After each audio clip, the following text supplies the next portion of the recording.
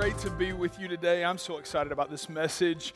Why don't you turn in your Bibles to Luke chapter 8, and let me just say while you're doing that, this Easter season is, of course, right upon us, and I have really a message that I think is going to really change the way that you look at the Easter season and really how God's planned for your life. I've got a special sermon series I'm going to be starting on Easter called "I Need a Win." I need a win, and because this is a baseball town, and you know the Cardinals open I think a week after Easter, I'm going to be basically showing how there's a pattern that continues to unveil itself throughout all of Scripture, and that it works the same way that baseball works in a lot of ways. And so, but here's the real crux of the series. There are people who feel like they're losing at places in their lives. Maybe they're winning in their career, but they're losing in marriage. Maybe they feel like they're losing on this desperate losing season all the way around. Or maybe they feel like that they're winning in relationships, but they're losing in their own personal fulfillment. And regardless of where you're at, when you're in one of those kind of moments, there's kind of this cry of your heart that says, I need a win. I just need to feel like that this is changing direction and that we're heading in a way that's positive and not negative. And so I want to encourage you to invite someone with you this Easter season, 4 Easter services for this I Need a Win series. It's going to be incredible. It's going to be so relevant, but it's also going to really communicate what Jesus did for us and the great turnaround that he brought us on the cross. And so I want to encourage you to do that. We're going to have some fun baseball-filled kind of extras to the series, but it's going to be a really, really fun series, but also life-changing. So I want to encourage you to invite people to this series starting on Easter weekend. So now we're going to jump into this message. Let me tell you how I got to this message. Most days I sit down with the Bible and I let God speak to me, and God speaks to me in my kind of personal time, and most of the time that stays with me. It never makes it to you. I kind of, God says those things to me, but occasionally there will be something that God so profoundly says to me that I feel like He wants to say it to you as well. And so today I'm going to take you into my private time and just something that God had to say to me, had to talk out with me and walk out with me, and it's called Bad Spot. It's called Bad Spot. And so we're going to look at Luke 8 in that passage of Scripture. But let me tell you this story. So I was on a plane recently, and this epiphany hit me, how much that traveling on airplanes has increased my prayer life. I'm on airplanes fairly frequently, and I've just noticed that I'm much more spiritual when I'm on airplanes. For instance, after I put my luggage up, recently I noticed that my ticket said that I had a middle seat, which is an awful revelation, that there is a seat to the left and to the right of you, and you have to sit in the middle. And so immediately I began to pray, God, give me an empty row. Please, Lord Jesus, this seat, let it be a part of an empty row. And so as I'm walking down the aisle, I see the general area that I think I'm going to be seated in, and I notice that there's an open middle seat, and to the left of that middle seat is a woman who's holding a crying baby, and to the right of that seat is this guy who's on a very boisterous, what seems to be conference call of some sort. So immediately I began, please no God, please no God, please no God, please let not be the seat. That's not my seat, that's not my seat. And as I get close enough, I look at my ticket and I look at the row, and it's not my seat. And so then I'm kind of having a praise break in the aisles. Oh, thank you, God, this is not my seat. And then I see in the same area a completely empty row. I mean, a completely empty row, and I'm thinking, that's my seat. So then my prayer shifts to, I declare that's mine in the name of Jesus. Satan, I bind you from taking it from me. It is mine. God says I can have whatever He says I can have. And I mean, I'm just going through all, and then I get close to it, and I realize that this row, the completely empty row, my seat is behind that row. And there behind that row sits this perfectly positioned middle seat with on either side giant men. Like pro wrestler sized men. And to the fact that when I sat down, I'm pretty certain they're pro wrestlers because it smelled as though they had just finished a match. And for the next 2 hours, that was my bad spot. All mine, nobody else. No, this is my bad spot. So let me ask you, have you ever had a bad spot? Have you ever been in a bad spot? I hear people say this, occasionally. They'll say, Pastor Joe, my marriage is in a bad spot. I have other people say that, Pastor Joe, where I work, bad spot. I mean, the people, it's a bad spot. Other people will tell me that, my health is in a bad spot. My career's in a bad spot. I'm in a bad spot in my mind. And whether it's a physical place or a figurative place, we've all kind of experienced a bad spot before in our lives. And that's really not any new news, because the truth is that, if everybody has experienced them, so that's not really, profound. And equally, no one wants to stay in them, so that's not really profound. But, the thing about a bad spot is it can suck the life out of you quicker than anything else. When you're stuck in a bad spot, it just pulls out of it. And if you notice, you'll beg and plead and pray to God to get you out of that spot. God, I'll bargain with you. God, move me, change them, alter this, whatever it has to happen, get me out of this spot is kind of the general prayer. So none of this is really news to us, but that's not really the idea I'd like to explore today. What I'd like to explore is when you're in a bad spot and you're trying to get away and God tells you to stay. Like, when you're in that place that you despise, hate, wonder why God's not gotten you out of it already, when you want to step away, but God says, hey, stay. That's the idea that I really want to look at today. And I think that this account in Luke 8 is probably one that maybe you're familiar with, but I bet you've never seen it this way. And so let's start there with verse 26. It says, they being Jesus and the disciples, they sailed to the region of the Gerene, and it says, which was across the lake from Galilee. When Jesus stepped ashore, he was met by a demon-possessed man from the town. And for a long time, this man had not worn clothes or lived in a house, but had lived in the tombs.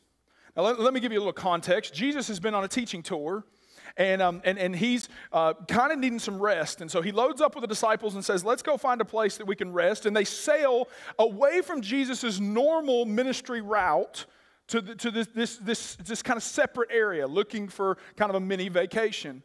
Jesus' foot hits the shore, and he is greeted by a demon-possessed man. Not exactly the vacation I think that he was looking for, but nonetheless, Jesus has a low tolerance for demons and the effects that they have on someone's life. And so he casts the demons out of the man and into a nearby grazing herd of pigs. The pigs, when the demons enter them, go into a frenzy, and they run off of a cliff. Now, it's at this time that I personally believe Judas probably looked at Peter and said, remember that $5 you said you'd pay back when pigs flew? This is also from my estimation, and I'm not a scholar, but this is the first time in Scripture that deviled ham appears. And at this point, I'm not going to hog all the jokes, so I'm going to keep moving on. Now, just want to make sure you're listening. Mark has the similar account, and he tells us there are 2,000 pigs. And so this is a very lucrative business for this town. As a matter of fact, imagine Jesus going to your favorite dealership and casting demons into 2,000 cars and all of them driving off of a cliff. It's the same kind of effect. So the town shows up and sees two things. They see all the pigs that are missing, and they see this man who has been a raving lunatic. Scripture tells us that he was so possessed that he did not wear clothes, did not have a home, lived among tombs, that he was so possessed that he would have supernatural strength to break chains, that he would cut himself and seize this possessed. They see this, what was a raving lunatic, sitting at Jesus' feet, Scripture says, in his right mind, listening to Jesus. Now, what's strange and kind of an interesting turn of events is that the town does not celebrate this. Turns out they love pigs more than this man. And instead, they reject Jesus, completely reject Jesus. And it picks up in verse 37, it says, then all the people of the region asked Jesus to leave them because they were overcome with fear. So he got into the boat and left. Now, verse 38 is the one I really want to settle on. The man from whom the demons had gone out begged to go with him, but Jesus sent him away. Begged. You have to imagine this man. He's finally free. Like finally free. Nobody cared about me up to this point, and Jesus comes to the shore and delivers me from this oppression that we can't even imagine. And so I'm finally free, and nobody wants to celebrate it. And not only do they not want to celebrate it, the best thing that has ever happened to me, they want to send away.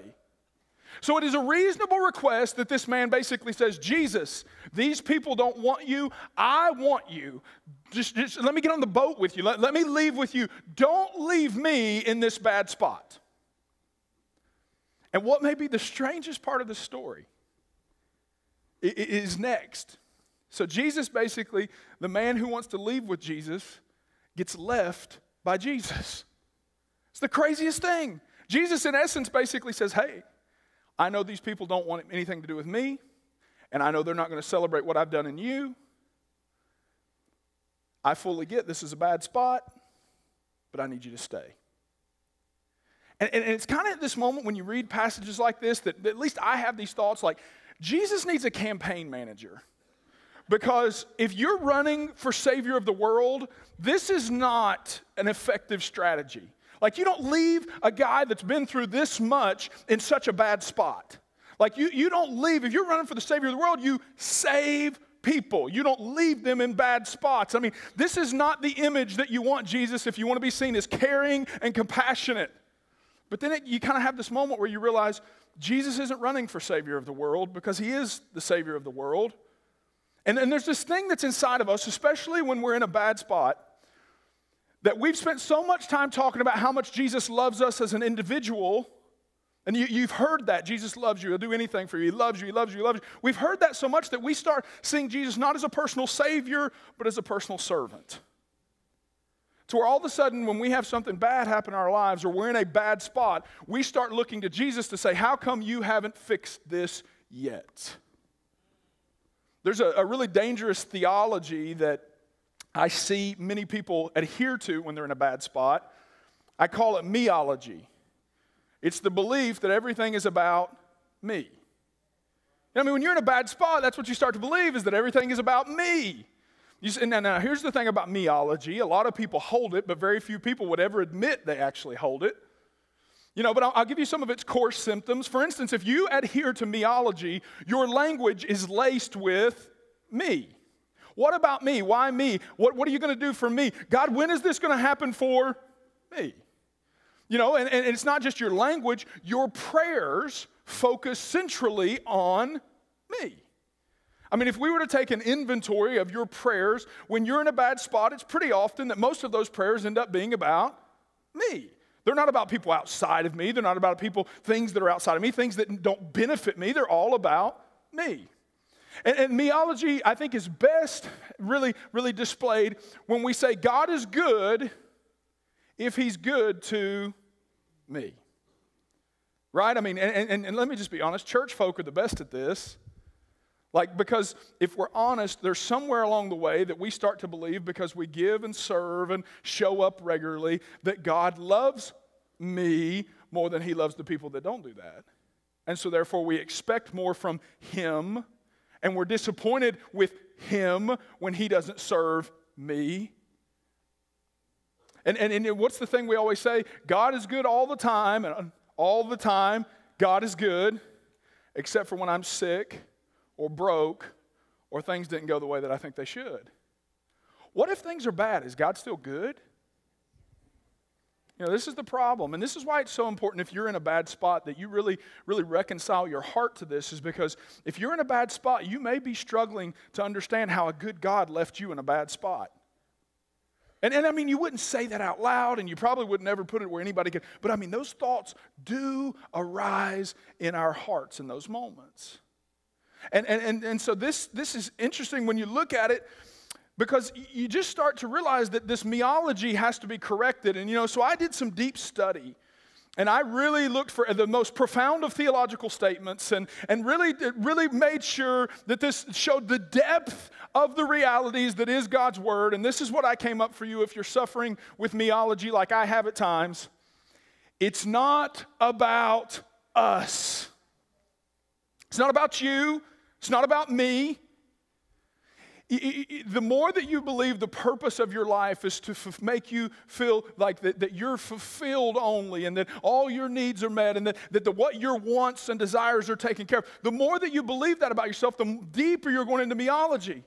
Life is not about it's far beyond just your family and your career and your dreams.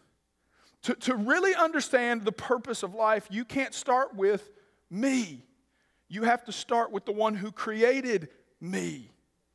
If you really want to grasp this understanding that sometimes you're in a bad spot, and how does that play into what God's trying to do? Sometimes you have to realize that the purpose of life is about Him. Because here's the truth. God knows your situation, and He's using your situation so you can know Him better. See, God knows. God is not absent. He's not missed the memo. It's not like your email didn't make it to Him. The truth is, God knows. And He's using that situation so that you'll know Him better. Because that's the purpose. Now, what's interesting when you read this passage is that this guy doesn't struggle with that at all. Like, we don't see him debate with Jesus. We don't see him plead or beg or bargain with Jesus. All we find is that this man basically, he does what Jesus says. It's almost strange in the sorts. I mean, he just stays and obeys. And so I just wanted to look a little deeper to finish out today. I want to look a little deeper at what he does, that maybe we could do it when we're in a bad spot. And so I just answered this question with what he does. How do I find good in a bad spot? And so it's really simple. Here's the first one. Remember God is faithful. Remember God is faithful. If you're in a bad spot, the first place you need to look is back to how far God has brought you. Look what it says in verse 27. For a long time, this man had not worn clothes or lived in a house, but had lived in the tombs. And when he saw Jesus, he cried out and fell at his feet. Now, I want to try to help you grasp the gravity of what this man has been dealing with. Most scholars agree that this man is possessed by no less than 5,000 demons. He is not possessing them, they are possessing him.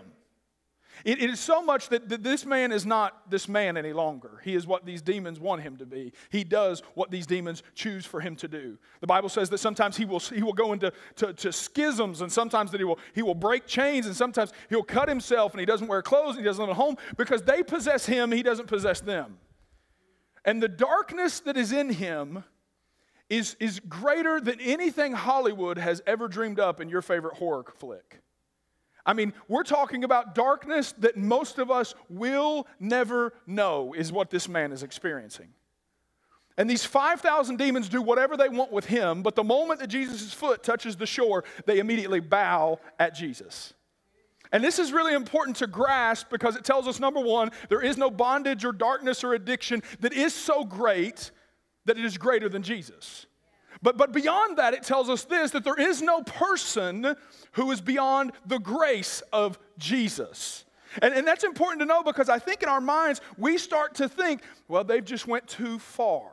They've just done too much. God's never going to be able to reach them. And we kind of build these boxes that the grace of God cannot be contained in, because as long as someone is still breathing, there is still an opportunity for the grace of God to reach them. That's why you must possess hope to know that as long as they're still taking breaths, there is a grace that can reach them and transform their lives. But that's not all. That Jesus could do this, but everyone has given up on this man. Everyone. This town is fine to let him be there, and we'll be here. Everyone except for Jesus. Jesus just felt like this guy was worth saving. He felt like it was so worth it that he crossed the whole lake for one man. To Jesus, it was worth it that he would face 5,000 demons for one person. That he would value this one person over 2,000 pigs. That's Jesus' view. And why that's important is for this reason alone. He's done the same thing for you. God crossed out of eternity into earth for you. God faced all of hell for you. And Jesus felt that you were so worth it that he felt like you were worth more than his life, and so he gladly bared it on the cross for you. He felt like you were worth saving. Now, here's what's interesting. I say that, and you're sitting there going, yeah, God did feel that way. God did do that for me. God, that's right. God has brought me a long way. God has done a lot in my life. And that's the key, is that your forgetfulness has created the frustration that you have in your bad spot. You've simply forgotten how far God's brought you. You've just forgotten Now, what you're in right now seems like it's a major, big, huge deal. But in the view of everything that God has done for you, it's not that big of a deal. You see, our forgetfulness of our past situation and how God handles them creates frustration in our present situation. I don't think this is really all that profound. I just think that guy, he asked Jesus to go. Jesus says no, and here's what he does. He just simply remembers where he was without Jesus. He just goes, you know what? I remember what that darkness was like. I remember what it was like to not be in control of my own life. I remember what it was like to not be with my family, what it was to have no peace and no joy. And I guess he just stood on shore and he finally goes, you know what? If God can deliver me from that, well, then I can trust him with this. See, if you're in a bad spot, that's what you gotta grasp. If God delivered you from that, fill in the blank, whatever it is, if he took care of that, then you got to just remember he can take care of this. If God healed that in your marriage, he can take care of this in your marriage. If God did that for your kid, he can take care of this for your kid. If once in your finances God did that, why can't he just take care of this again? You just see this idea that when we cut off or forget what God has done for us, it stops us from believing what God can do for us. And so there's just this profound idea that when you're in a bad spot, just stop and remember how far God's brought you. And that if he can handle that, he can handle this. Now, here's the second point. And it's actually the final point. So I think I'm violating some kind of preacher rule because I think we're supposed to work in threes, but we only got two today. It's that simple. How do you find good in a bad spot? You remember God is faithful. Here's number two. Recognize God's purpose. Luke 8:38, Jesus sent him away saying, return home and tell him how much God's done for you. So the man went away and told all over the town how much Jesus had done for him. Now, I want you to grasp this. When you're in a bad spot, you better recognize that sometimes, often, God doesn't deliver you, he turns you into a deliverer. See, when you're in a bad spot, more than not, God's not going to deliver you. He's going to turn you into a deliverer. Because the scripture tells us that Jesus was sent to destroy the works of the devil, but he doesn't only destroy them in us, he destroys them through us in others. See, he's not going to just destroy the works of the devil in you. He's going to take what he did in you and destroy it in other people as well. And so here are just three statements. They're not really building. They're not facts. They're not necessarily these things that, this is how and fix them all together. Here's what I think. I'm going to say these three things, and some are going to apply to you and some not. But they're true if you're trying to find God's purpose in a bad spot. And here's the first one. God will recycle your pain for his purpose. God didn't cause your pain. He's not responsible necessarily for it, but he can recycle it for his purpose. Now, I think this guy comes to Jesus, and they're getting ready to push off on the boat, and he says, Jesus, I want to come with you. You got a boat. You got 12 disciples. I nominate myself to be the 13th. I mean, a baker's dozen, Jesus, is what you're looking for. And he probably even said, you know what, Jesus, I'm going to be the 13th because I've got a bad feeling about that guy named Judas, and so I think you could use me, okay? So I want to leave with you, Jesus, and here's why I want to leave with you, Jesus, is because, to be honest with you, I don't want to stay here because these people know me. And they know what I've done, and they know the despicable acts I've committed. And Jesus, it would be a whole lot easier if you'd take me to a town where nobody knew about what I've done, and I don't have to relive these shameful, embarrassing things. Now, and I get that, don't you? I mean, maybe you have recently found faith, and you were just you were not of faith before, and now you just see God doing this in your life, and maybe you grimace going to the office every day because you know that those people know what you were, and now they see what you are, and it'd just be easier to find a new place to work or a new neighborhood to work, to live into, or whatever it is. I mean, I get what he's saying is, Jesus, can we just avoid the shame? Can I avoid the embarrassment of all the things I did? Can I just avoid that? But here's the question I ask. Who better to send? Like Jesus could have sent any one of the disciples. He could have sent any of them. But he chooses to send this guy. But who better to send? Who better to reach out to someone going through a divorce than someone who's recovered through a divorce? Who better to send to someone who's struggling with drug addiction than someone who's conquered drug addiction? I mean, like, who better to send to the situation that you're dealing with or that you've recovered from? I mean, just who better? And this is where we come to this idea that we just have to, with God, your pain can become your platform instead of your prison. Your pain can become your platform instead of your prison. That's what God wants to do with it. What once imprisoned you, he wants to turn around and use it to set others free. But here's what I need you to know. That when you shut the door on your past, like I'm not going to talk about it, I'm not going to share it, I'm too embarrassed of it, you also shut the door on God's future for you. Because God can't use you from a platform that's not yours. Where he brought you from is the whole point, is he wants to open the door to help other people follow the same route. And so when we say, no, God, just, use me in some other way. Let me tell a different story. I'm just too embarrassed of it. What we're really saying is that we really do still believe what we did is greater than what Jesus did. That's what we're really saying.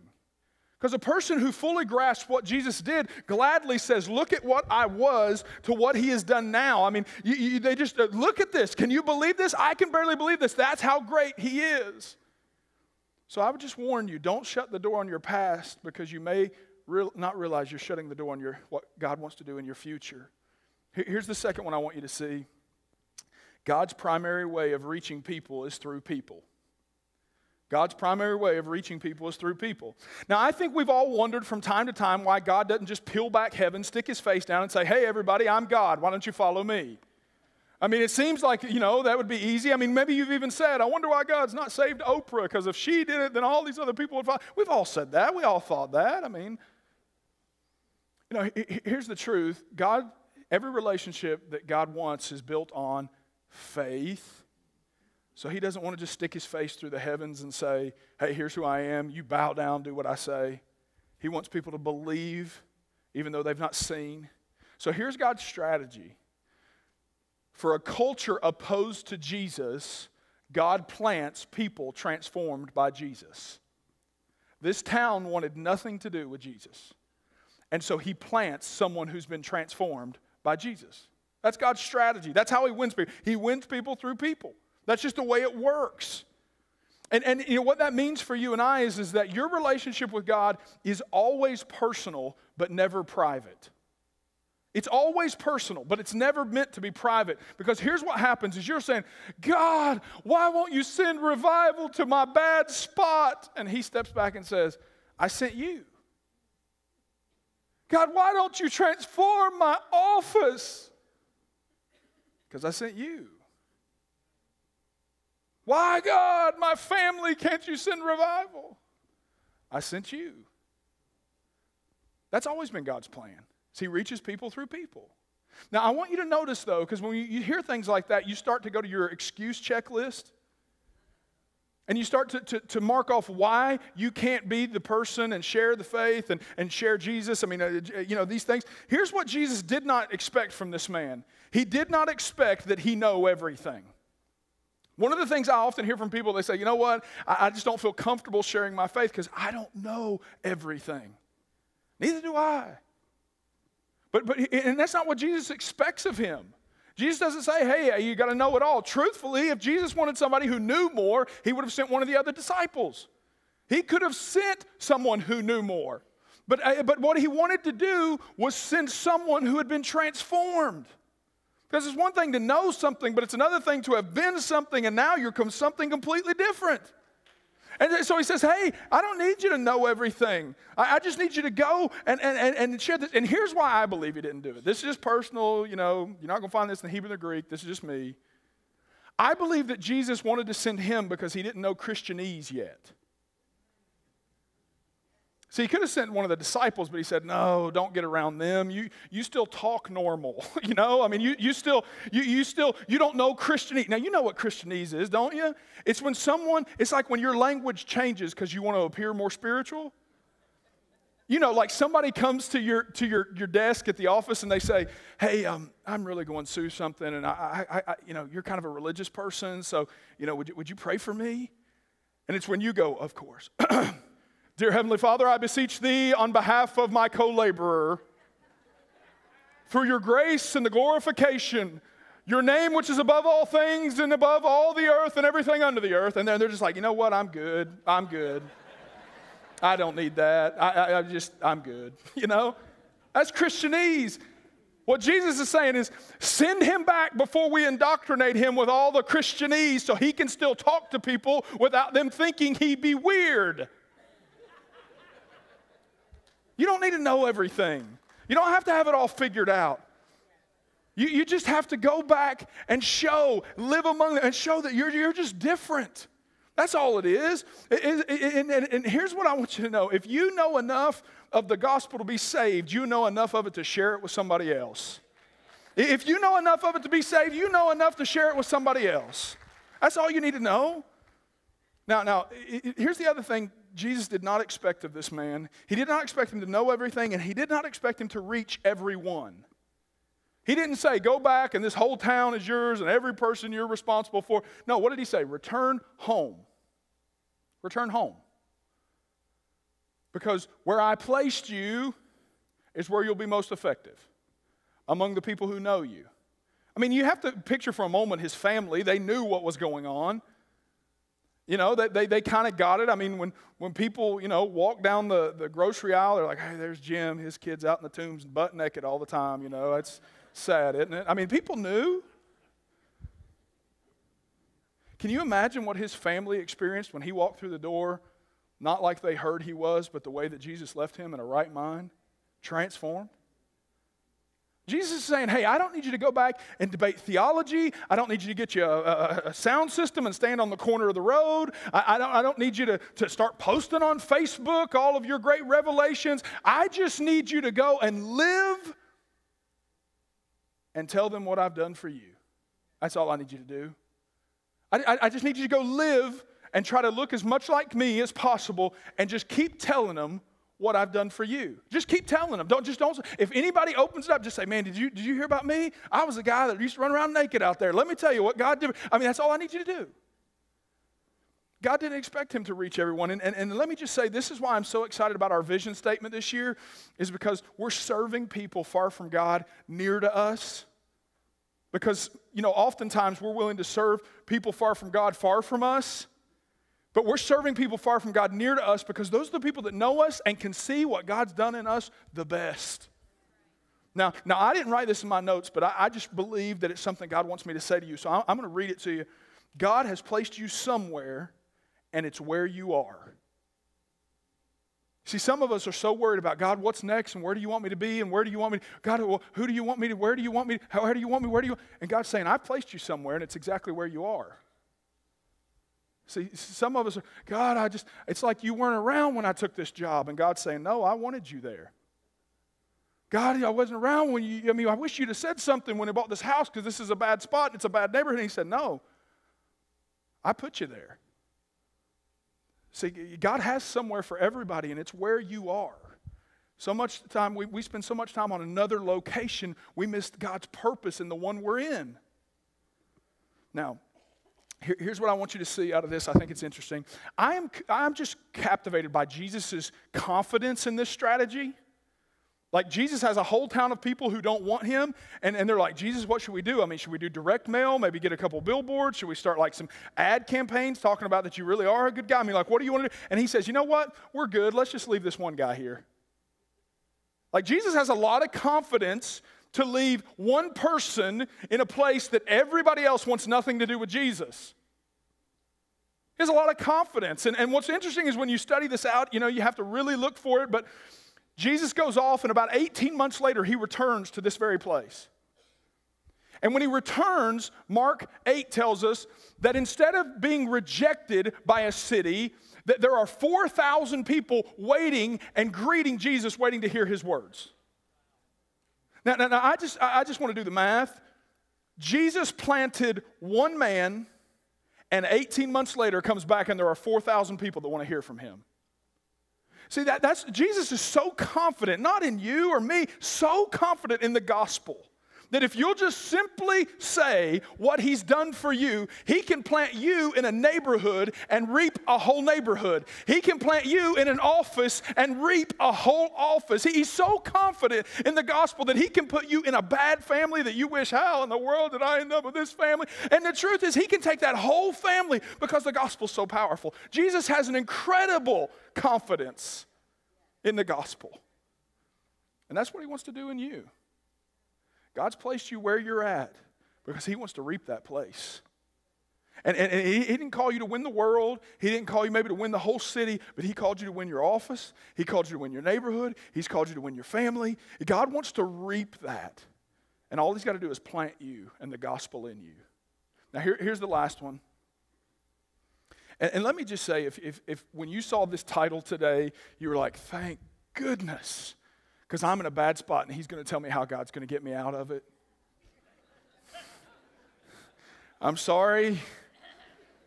That's not the way this one works. That's not the way most of them work, by the way. For this very point, and this point alone, the last one, God's placement is never absent God's purpose. God's placement, never absent God's purpose. Let me say it this way to boil it down for today.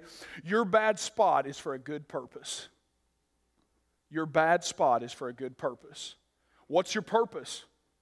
Well, see, when it comes to purpose and it comes to God, purpose always equals people. God's purpose is always people. It's never been a place. So when God put you somewhere, he didn't put you in a place. He put you there because of a person. Let me break it down for you. It means your bad health may be for a nurse who's taking care of you. Your bad career may be for your boss. Your bad situation may very well be for the people who are watching you deal with that situation. Because God's purpose is always people, and it's never place, it's always people.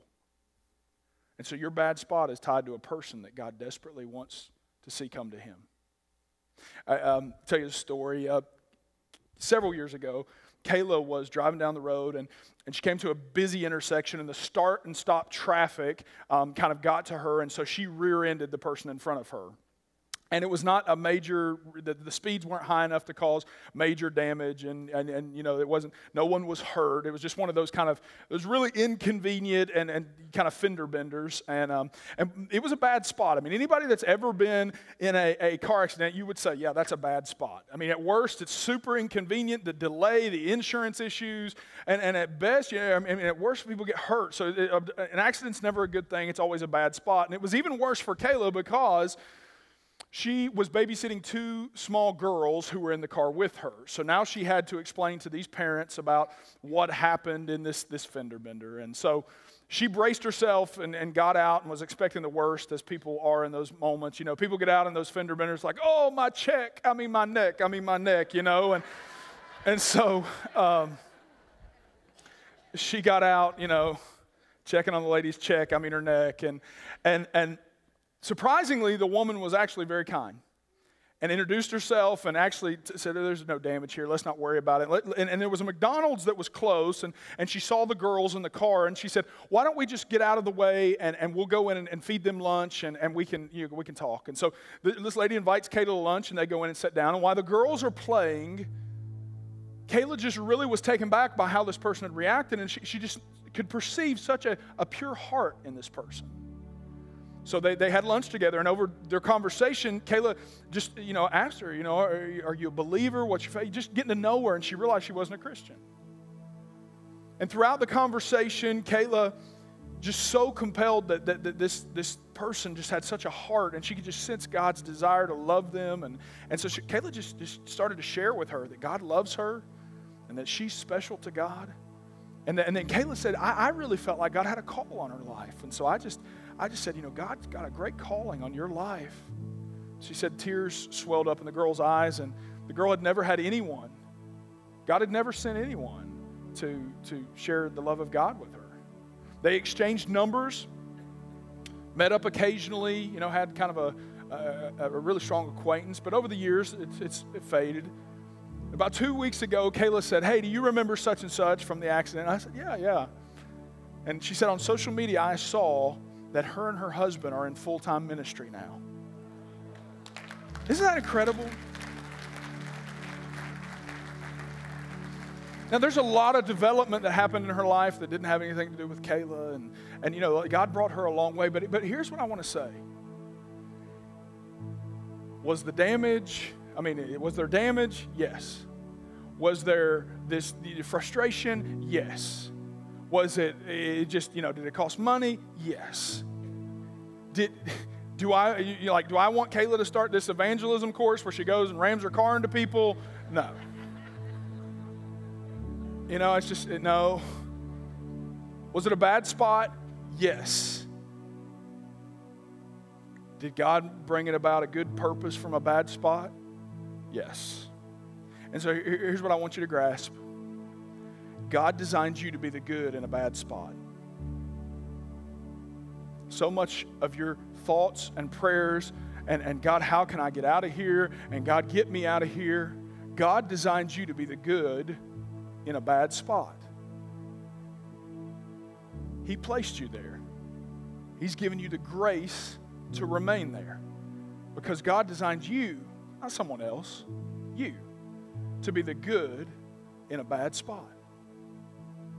Here, I normally don't do this, but just so we can really get it, I want you to say after me, I'm the good in a bad spot. I want you to close your eyes. Just really focus on God. Say, I'm the good in a bad spot. One more time. I just really want you to declare it, because some of you are in a spot that is so frustrating, so hurtful. And it's easy, and the sermon sounds great, but when you're hooked up to a machine in the hospital, when your marriage is falling apart, when you hate work every day. But I want you to say this. I'm the good in a bad spot. Now, while every head is bowed and every eye is closed in this moment, I'm going to pray for everyone in just a moment. But if you're here today and you would say, you know what, I'm in a bad spot and I don't even know Jesus, which is really the worst spot to be in. I mean, I'd rather be in a bad spot with Jesus than a good spot without him. And so if you're here today and you would say, I don't know Jesus, I'm not following Jesus, truth be known, there's darkness in my life like was in that man's life we read about today. And I need Jesus to transform me, free me, do something in me just like he did for him. If that's you today, I want to pray with you. If today you are making the commitment to follow Christ, while every head is bowed and every eye is closed, I want you to stick your hand up so I know who I'm praying with. Today, I'm making a decision to follow Christ. Just stick your hand up. Stick your hand up if that's you. See that hand? I see that hand. See that hand? Today, I'm making a decision to follow Christ. I'm asking God to transform my life. See that hand? Anyone else? This moment's for you. This day's for you. In the same way Jesus crossed that lake, today was about you. Today, I want to follow Jesus. Anybody else? See that hand? Okay. While everyone else's head is bowed and eyes are closed and they're praying for you, I want to lead you in a prayer. It's on the screen right now. It's nothing that's magical. It's more about just putting words to what God's doing in your heart. Heavenly Father, I admit that I'm a sinner and that I am lost without you. I believe Christ died in my place, making a way for us to have a relationship. I choose to follow Jesus and his way for the rest of my life. Father, I pray for every person who raised their hand, every person who he said, I want to follow Jesus. Let the old pass away and let a new creation come forth. Father, let joy be unspeakable, peace beyond understanding, and Father, let them be filled with the love of God. I pray, Holy Spirit, that you would bring people around them to encourage them, and you'd give them a hunger for your word and for your presence. God, we love you, and we thank you for the miracle that we even get to be a part of this miracle that you're doing today. In Jesus' name, amen. Now listen, before I have everyone stand, if that was you prayed that prayer and you meant it, that was your moment. There's a card in front of you. I want you to take that card out. I want you to fill it out. There's a box that says that indicates the decision you just made. Here's why. We want to celebrate it with you. You can take that card after you fill it out, take it to Connect Central. We'll give you a brand new Bible just to sow into you and say, hey, we're excited about what God's done in your life. A church is not here to hassle you. We're here to help you, and we want to help you begin and grow this relationship with Jesus that you've started today. I'm going to ask everyone else to stand on your feet this morning. I want to pray over you. Two things I want to pray. And I'm bringing you back into my devotional life. These are the things that I prayed that day. That God really said, help me understand my bad spot. Is number one, when you're in a bad spot, it's often hard to give God your best. It's hard to give God your best when the best is not what's going on around you. And so when I pray over you, I'm going to pray that God gives you a strength. He's going to encourage you, but I want you to commit. God, I'm going to give you my best in this bad spot. I'm going to be the best spouse. I'm going to be the best employee. I'm going to be the best neighbor. Whatever it is, I'm going to be the best, not because anyone deserves it, but because I want to give it to you, God. I want you to get my best. Chances are you're not going to be in that bad spot forever. And so it's important that when you're there, you worship God with your effort and your character and your attitude. Now, here's the second thing I'm going to pray. Easter is upon us, and it is the, by far, greatest time of the year to influence someone for Jesus. It is the easiest time of year. And God put you where you're at in that bad spot. He's leaving you in that bad spot for a good purpose. You're the good in that bad spot. And I believe that you can use Easter to fulfill that mission. We put invite cards in your hands every week. You can text folks, share things, whatever you need to do. But I want you to invite for Easter. And here's what I'm going to pray, that a face, a relationship, a name appears in your heart while we're praying. And that's who God wants to reach this season through you. And here's what I want to tell you. You don't have to do anything. Just get them here. Save them. Tell them, say, hey, I want you to come with me. I got you a seat. Maybe if you want to buy them lunch afterwards, that's fine. But here's what I'm going to tell you. You want to have the best Easter you've ever had. Here's how to do it. Invite someone to church, and when I give the altar response, when I give the salvation moment, and I say everyone bow their heads and close their eyes, I want you to just squint a little bit. And when you see the hand of the person that you brought go up, that's going to be better than any outfit, chocolate egg, or ham Grandma could ever make. You're the good in a bad spot. And God's purpose is always people. And there's someone He wants to use you in this season to get a message to. So we're going to make it easy. You just invite them, make sure they're here, and we're going to see a lot of people come to Jesus. Okay, I want to pray for you. Father, Lord, it is not trivial, these bad spots. That's a cute name for some serious situations. Father, there are people here who have sickness. People here who have financial issues. People here who have relationships that are broken and are in places that are very difficult. And Hebrews tells us that you are a Savior who empathizes. You understand what every person here is going through. You are not removed from this bad spot, for you took the worst of spots on the cross to show that you understand everyone that we'll ever face. And so, Lord Jesus, not only do we need saving grace, I pray sustaining grace into every person here, that they can be their best exactly where you've placed them. They can be the good in a bad spot. Father, I pray peace that passes understanding, joy that cannot be shaken from the things around us. And though a storm may be raging around them in that spot, let your word settle their heart in the name of Jesus. Holy Spirit, I pray you'd give them the strength and the boldness to say what you've done for them. Father, I pray right now, every person would get a name, a face, a relationship that would be rising in their heart today. Someone who you desire to be in relationship with.